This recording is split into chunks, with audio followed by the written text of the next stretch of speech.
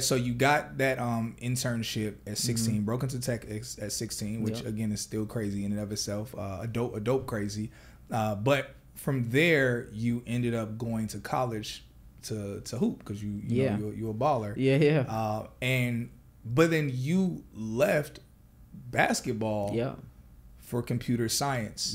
Like what made you what made you do that? So like again, right? So I had the first tech internship. My dad, he always told me, like, I didn't know what I was going to go to college for, but I had a basketball scholarship. And my dad was like, well, you need to get a computer science degree because they make the most money. Software engineers make the most money. Shouts out Pops.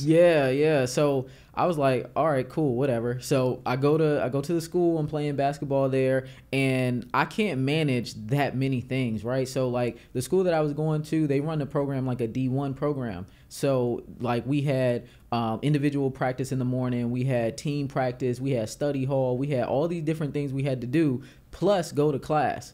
Now, you know, computer science is not easy, right? So I could not keep up with it. So my GPA was mad low. Wow. So, my GPA was so low. So I ended up Googling what was the average salary of a software engineer and the average salary of a WNBA player. And I saw, I saw what the results were. And the average salary of a WNBA player is at the time was $45,000, and the average salary of a software engineer was $100K. Like, so I quit the team the next day. I was out of there. I was like, you're like, hold up, y'all. It's like, yo, if I make it to the WNBA, I'm gonna be making this. But if I focus on this computer science thing, I'm gonna be making double. Not playing anything, not playing any ball, not doing nothing, just literally just, you know, sitting down coding. So quit the team, started actually focusing on computer science because like at the time I thought it was just like a 1 semester thing. You know, you're young, you don't know what's going on. Like when I went to college, I was 17 and turned 18 like about a month after I got there. So I'm like, I didn't know we was going to be really doing programming the whole time. So I wasn't really paying attention, but that's what I did. I focused on computer science. And then I ended up leaving that school and transferring to VCU. And when I transferred in there, since my GPA was so low, they wouldn't even let me in the computer science major. I had to come in undeclared. So I had to work my way into computer science. So first semester did good, you know, took classes to get in, got the 3.4 GPA, and then they let me in after that. And then from there, it was just like struggling through all 4 years, like just finishing. But, you know, you can do it, right? I think most people think like coding is something that they can't do. But I believe everybody can learn how to code. Like literally anybody can learn how to code if you're willing to put in the work, time, and effort to really practice and just start working on projects when you're learning how to code. No, that's super good. And you know what's crazy?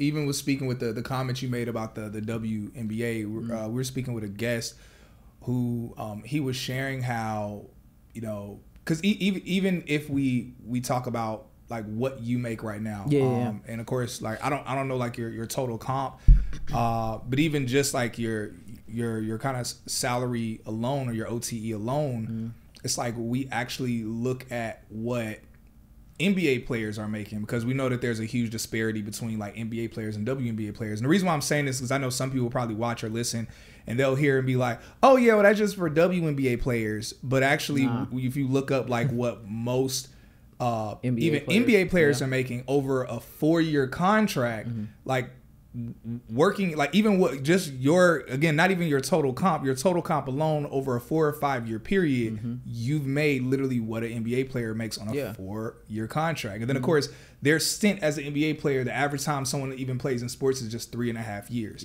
So the fact that there's no you longevity. can continue to make that money and yours will just go up, even if you're just doing your job just because of, you know, natural like increase in salary, like you're going to be making more money than the average like even NBA player or NFL player, which is so dope, just the opportunity in this industry. So you definitely bet on the right direction. I figured it out at a young age that people in tech make more money than professional ball players. I figured that out at 18.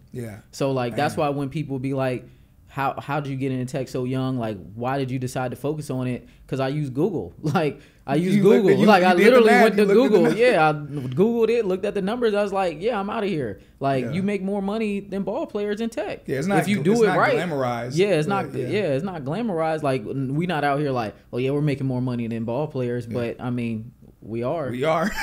Like, for real. I'm not even gonna hold you. So, but and another thing too is like there's a lot of ball players in my DMs asking for help. Yeah. Now, because they see like tech is a viable path for them. So, you know, I love helping them out and giving them direction. Yeah. Because like you said, the stint is not forever.